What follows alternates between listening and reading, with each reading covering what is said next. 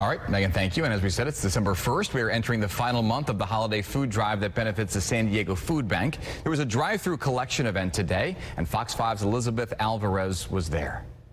It's a day to donate. That's what the San Diego Food Bank calls it. It's a day dedicated by the organization to emphasize its holiday food drive as it enters into its final month. The Vons parking lot located off of Murphy Canyon was transformed this morning. There was music and a lot of holiday cheer as the San Diego Food Bank and partners held a drive-through style collection drive.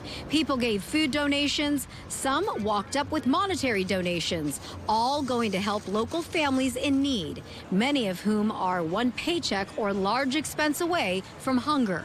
It's a tough time, but just skip lunch one day and give that money today for the barrels.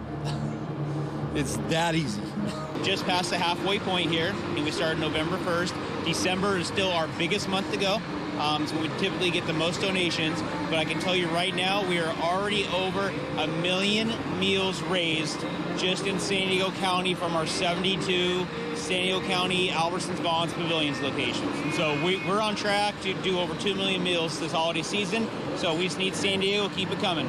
The drive-through event may be over, but the holiday food drive campaign doesn't end until December 25th. The community can still help by donating to the Nourishing Neighbors campaign at all Albertsons and Vons supermarkets. Or you can donate non-perishable food items in the food bank's red food drive barrels. While you're doing your holiday shopping, you can pick up a few most needed food items.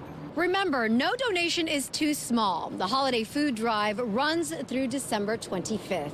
I'm Elizabeth Alvarez for Fox 5 News. A lot of folks out there, Elizabeth, thank you.